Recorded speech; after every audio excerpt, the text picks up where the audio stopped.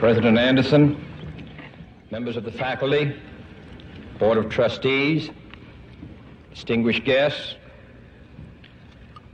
my old colleague, Senator Bob Byrd, who has earned his degree through many years of attending Knight Law School, while I am earning mine in the next 30 minutes, distinguished guests, ladies and gentlemen. It is with great pride that I participate in this ceremony of the American University, sponsored by the Methodist Church, founded by Bishop John Fletcher Hurst, and first opened by President Woodrow Wilson in 1914. This is a young and growing university, but it has already fulfilled Bishop Hurst's enlightened hope for the study of history and public affairs in a city devoted to the making of history and to the conduct of the public's business. By sponsoring this institution of higher learning for all who wish to learn, whatever their color or their creed, the Methodists of this area and the nation deserve the nation's thanks. And I commend all those who are today graduating.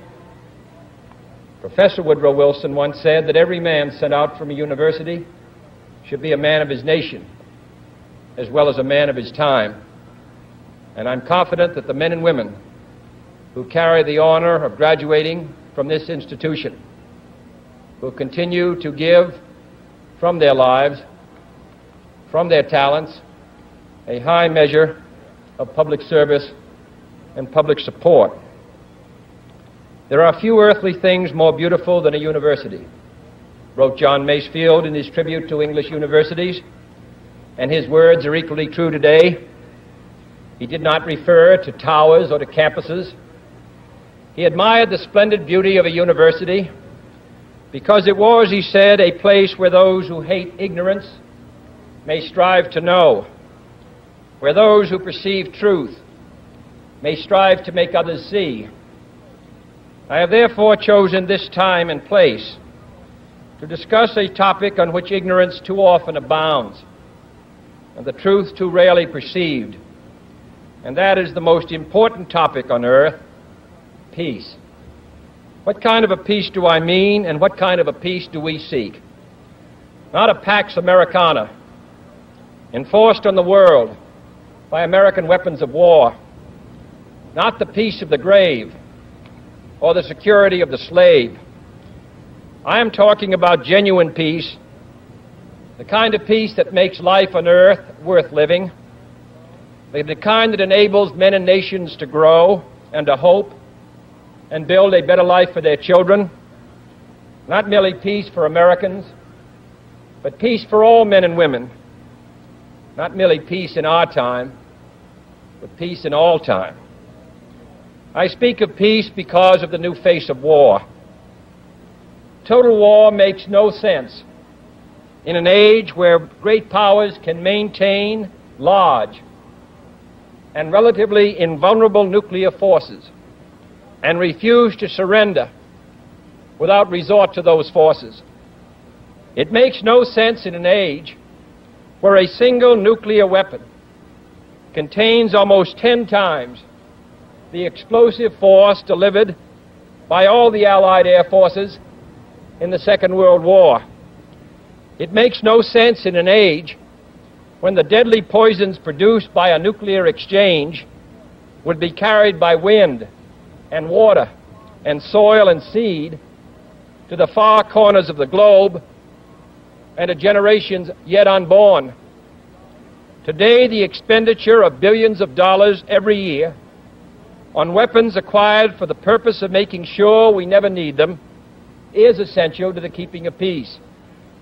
But surely the acquisition of such idle stockpiles, which can only destroy and never create, is not the only, much less the most efficient, means of assuring peace.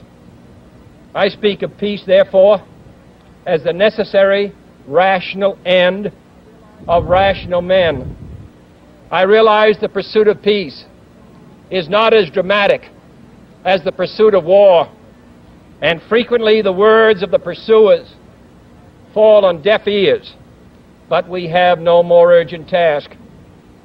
Some say that it is useless to speak of peace or world law or world disarmament, and that it will be useless until the leaders of the Soviet Union adopt a more enlightened attitude.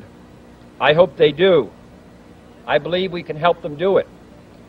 But I also believe that we must re-examine our own attitudes as individuals and as a nation, for our attitude is as essential as theirs.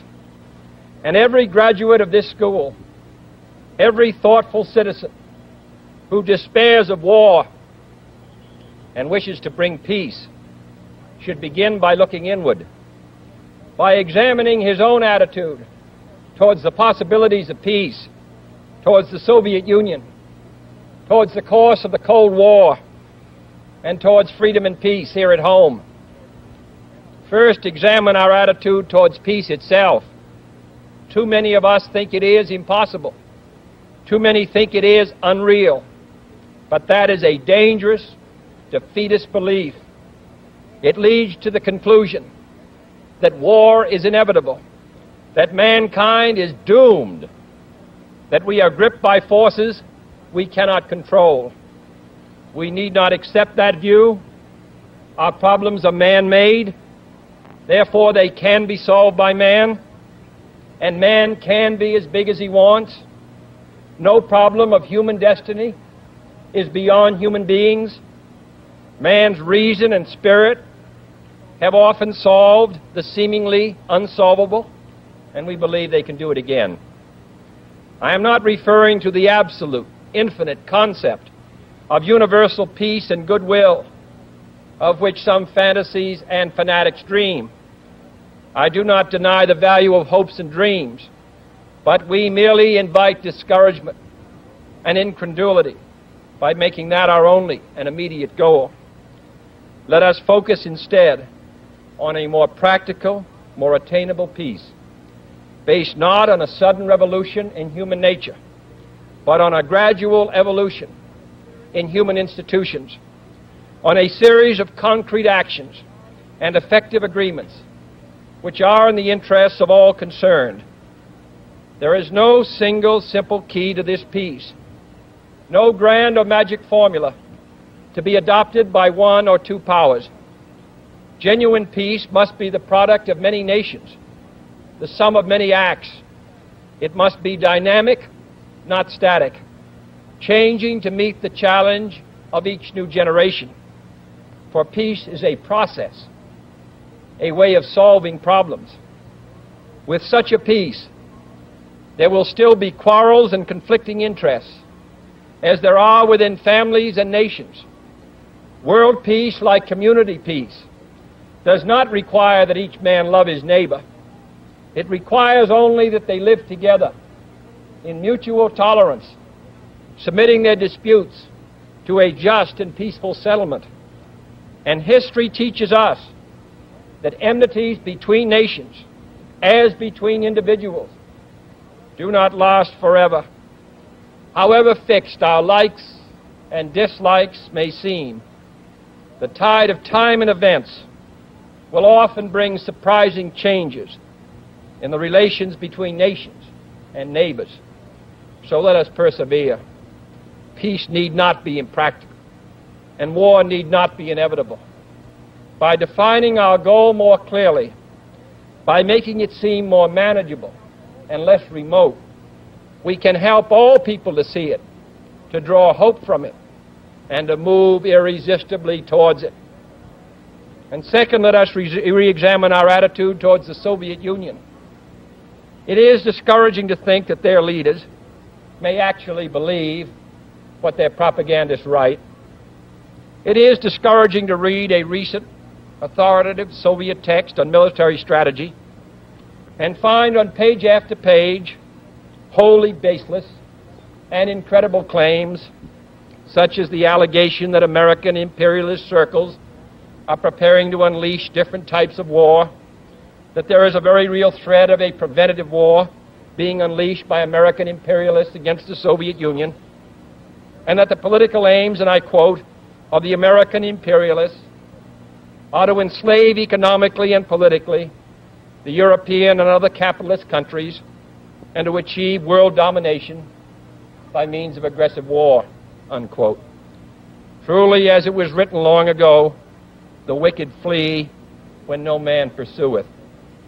Yet it is sad to read these Soviet statements, to realize the extent of the gulf between us.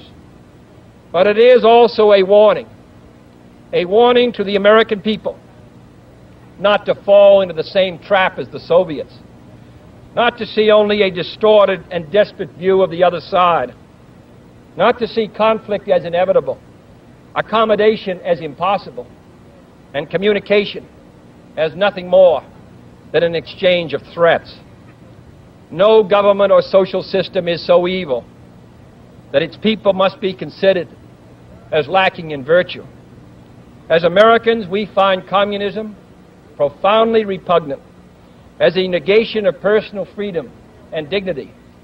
But we can still hail the Russian people for their many achievements in science and space, in economic and industrial growth, in culture, in acts of courage. Among the many traits the peoples of our two countries have in common, none is stronger than our mutual abhorrence of war. Almost unique among the major world powers, we have never been at war with each other, and no nation in the history of battle ever suffered more than the Soviet Union in the Second World War. At least 20 million lost their lives. Countless millions of homes and families were burned or sacked.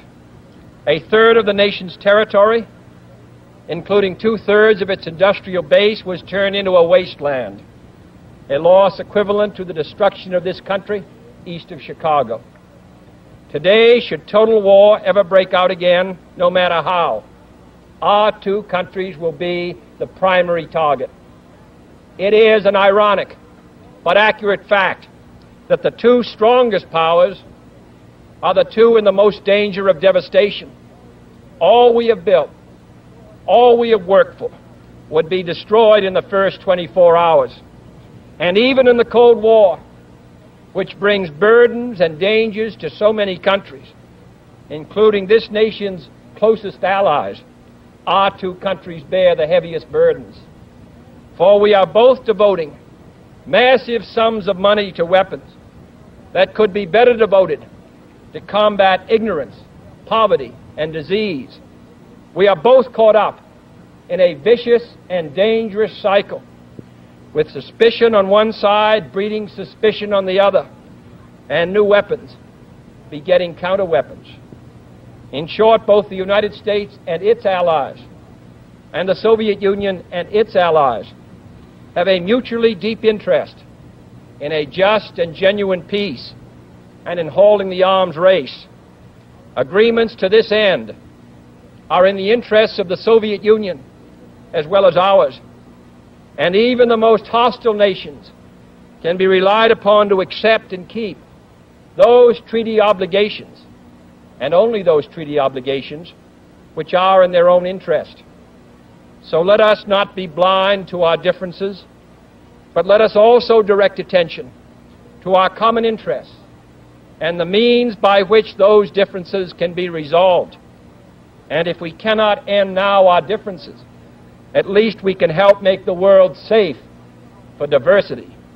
For in the final analysis, our most basic common link is that we all inhabit this small planet. We all breathe the same air. We all cherish our children's futures, and we are all mortal. Third, let us re-examine our attitude towards the Cold War, remembering we're not engaged in a debate, seeking to pile up debating points. We are not here distributing blame or pointing the finger of judgment. We must deal with the world as it is, and not as it might have been had the history of the last 18 years been different. We must therefore persevere in the search for peace, in the hope that constructive changes within the communist bloc might bring within reach solutions which now seem beyond us. We must conduct our affairs in such a way that it becomes in the communist interest to agree on a genuine peace, and above all, while defending our own vital interests, nuclear powers must avert those confrontations which bring an adversary to a choice of either a humiliating retreat or a nuclear war. To adopt that kind of course in the nuclear age would be evidence only of the bankruptcy of our policy or of a collective death wish for the world.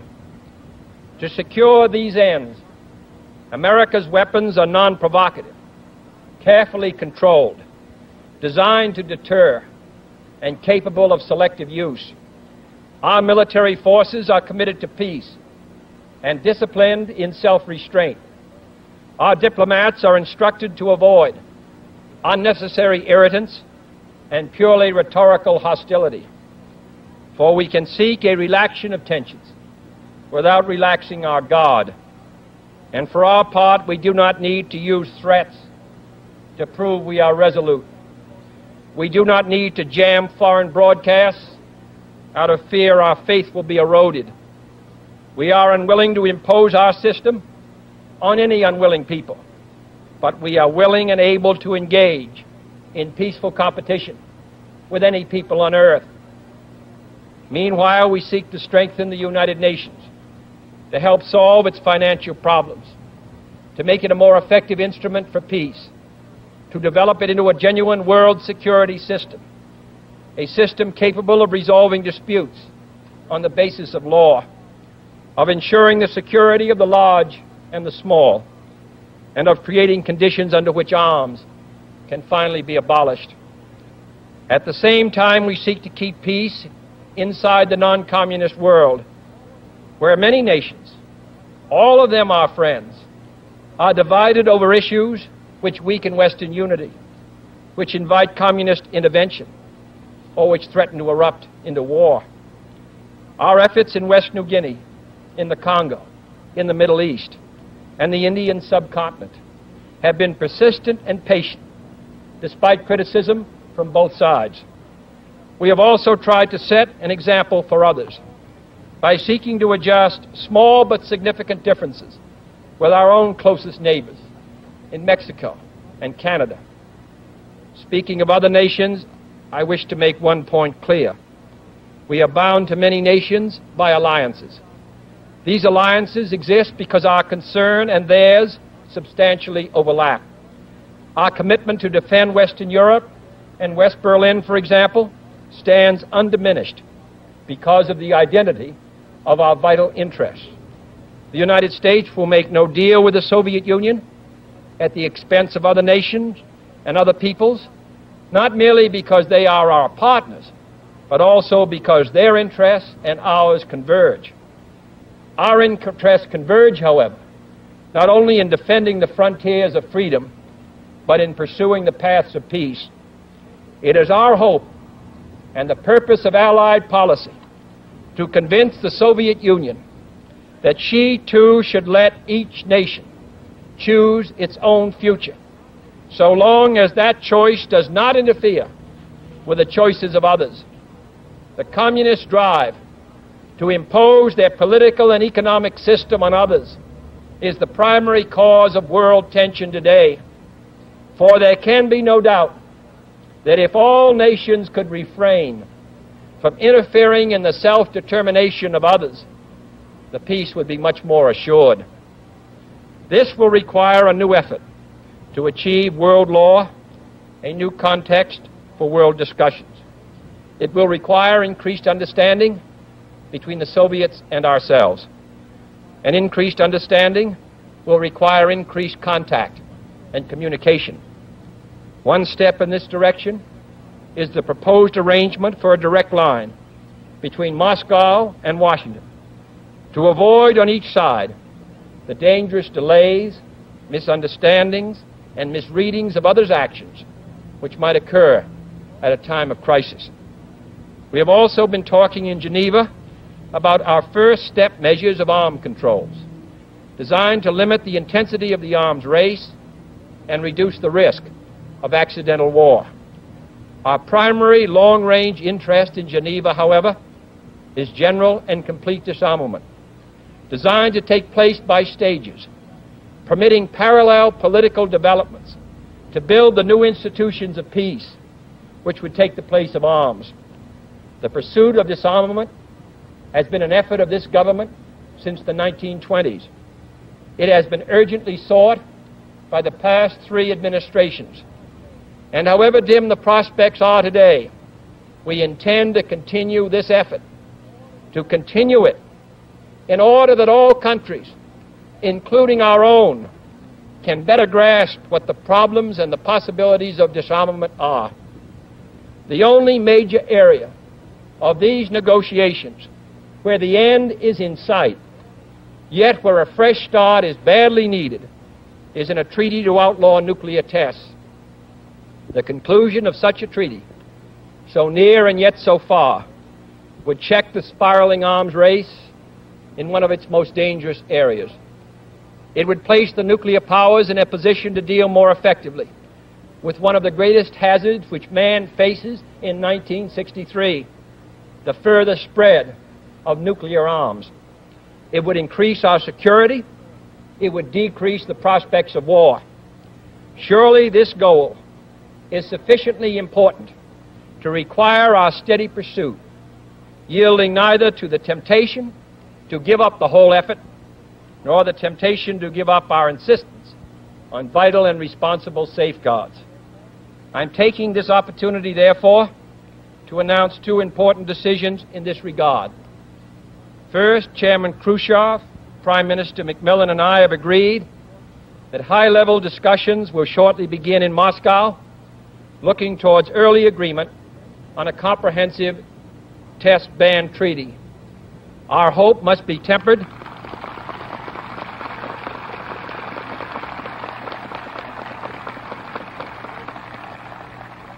Our hopes must be tempered with the caution of history, but with our hopes go the hopes of all mankind.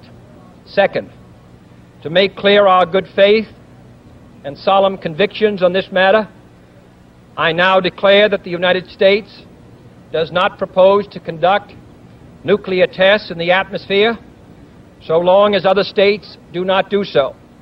We will not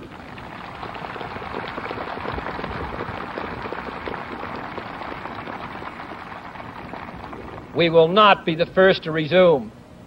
Such a declaration is no substitute for a formal binding treaty, but I hope it will help us achieve one. Nor would such a treaty be a substitute for disarmament, but I hope it will help us achieve it. Finally, my fellow Americans, let us examine our attitude towards peace and freedom here at home. The quality and spirit of our own society must justify and support our efforts abroad. We must show it in the dedication of our own lives, as many of you who are graduating today will have an opportunity to do by serving without pay in the Peace Corps abroad or in the proposed National Service Corps here at home. But wherever we are, we must all, in our daily lives, live up to the age-old faith that peace and freedom walk together.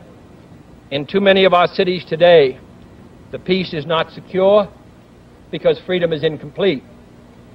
It is the responsibility of the executive branch at all levels of government, local, state, and national, to provide and protect that freedom for all of our citizens by all means within our authority. It is the responsibility of the legislative branch at all levels, wherever the authority is not now adequate, to make it adequate. And it is the responsibility of all citizens in all sections of this country to respect the rights of others and respect the law of the land. All this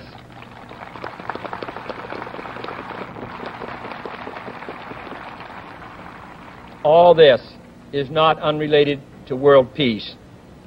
When a man's way please the Lord, the Scriptures tell us, he maketh even his enemies to be at peace with him.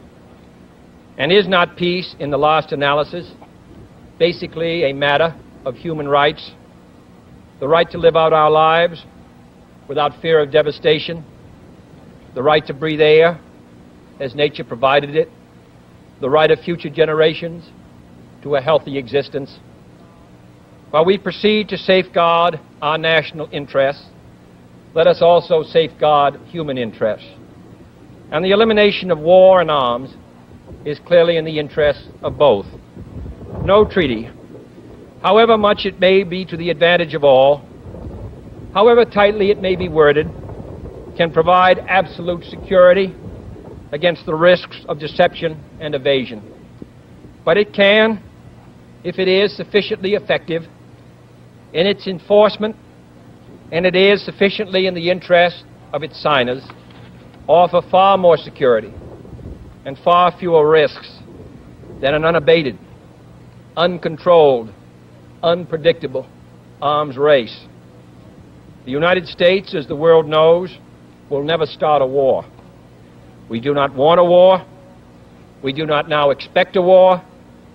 This generation of Americans has already had enough, more than enough, of war and hate and oppression.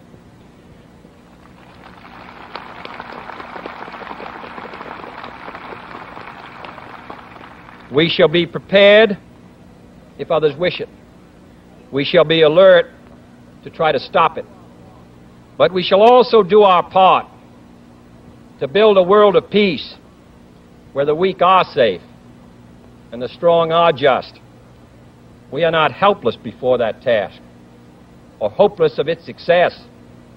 Confident and unafraid, we must labor on, not towards a strategy of annihilation, but towards a strategy of peace.